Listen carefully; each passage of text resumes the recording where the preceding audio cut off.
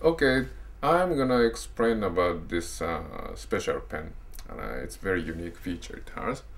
And this is called the mana mode pen. Mana mode means it has the volume controlling system in it. What kind of volume is this creaking sound? This kind of pen, especially the engineer kind of guy love this doing, while the meeting.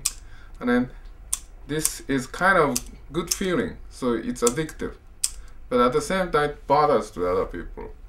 Then the designer thought of this, okay, let's have some function to reduce the sound. So this creaking rotation switch is a creaking part. So once I did it, it's a smaller sound.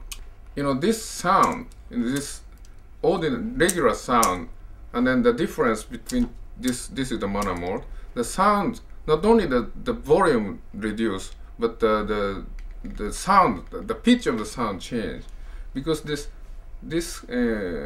high tone of the voice, high frequency of the sound it bothers in the ear for the human being.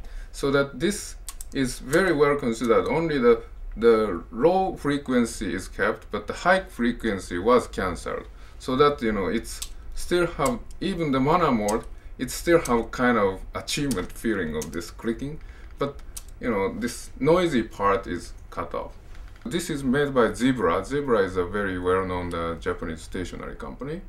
And then this was designed by some woman. The designer was woman. And she was, as usual, she was in the meeting, and then she was so sick of the guy was doing this. And then she thought, okay, let's do that. And she made the questionnaire to the client. And then 50% of them love this feeling. And another 50% of them were sick of that sound.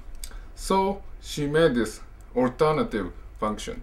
The difference from the Singaporean pen to the Japanese pen is this kind of function.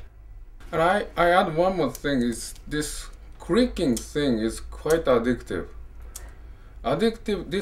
It's the research is done. This simple routine movement of the finger can release the petite tension and release the stress. So that's why people are, when they are in a thinking problem, you got a problem, you keep doing this.